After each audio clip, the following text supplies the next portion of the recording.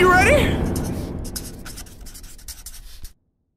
You can get fucked up playing You soccer. can listen. Like, those motherfuckers are going. I mean, it's obviously not even in the same ballpark as the NFL. Like, and you know what? Somebody there was an old school guy. I'm not going to name any names. There's an old school cat that said that there are more concussions in soccer than there are in football. And I wanted to uppercut him right there, just like, just give him one, just to be like, all right, there goes. There's one. There's another one. concussion added to it. I'm like, no, there's fucking not. It's probably just because like, yeah, all right. There's a few head-to-head like collisions. Yeah, like, no, everyone's heading at the same time. Like, nah. Yeah. Listen, there's no chance. There's at least 1 or 2 concussions every game in the NFL. Like, Yeah. I'm not trying to hear that. There's no chance. And if there's not concussions happening, you're chipping away at a concussion with all these fucking hits, you know?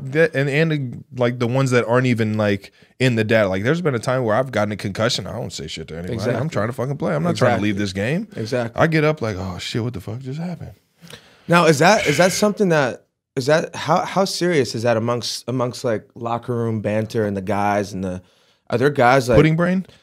Yeah, exactly. Like, dude, my brain is slowly like becoming mush. Pudding brain. Yeah. It's funny to talk about like when like after like in the locker room. It's funny to talk about when you leave the locker room. It's like, all right, I got to seriously like think about what am I doing? No, seriously, because there's different. I mean, because you can joke about just about anything in the locker room, right? But as soon as you leave the locker room, it's like, all right, what's real and what's not real, right? Just the fucking constant damage that obviously isn't technically happening on every play, but like it's one of those things where, bro, like, are you just eliminating? You don't even have those thoughts as you're playing the game, but like it's one of those things where it's really one of the only games, if not the only game, that I feel like every play there's just a chance where it's like rocked. You can get you can just get demolished, get for absolutely sure. demolished. There's only one time where I'm just like, all right, fuck it, and that's if the ball's sky high in the air going over the middle, and I'm just like, all right, my team. I'm going.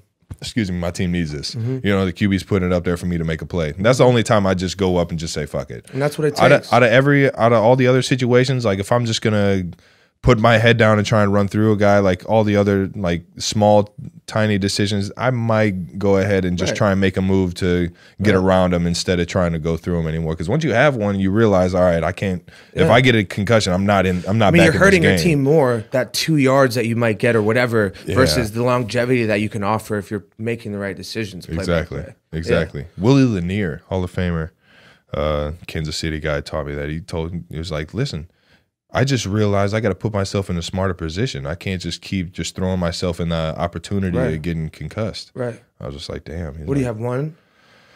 I had 2 in one season, and then I switched helmets, and I haven't had one. Really? Yeah. So we're rolling. Just more pads, more internal just padding? a different technology. Different technology. It was like the ones I was wearing were like made in like the 90s. Okay.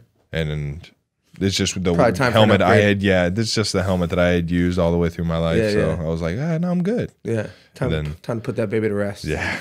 Yeah.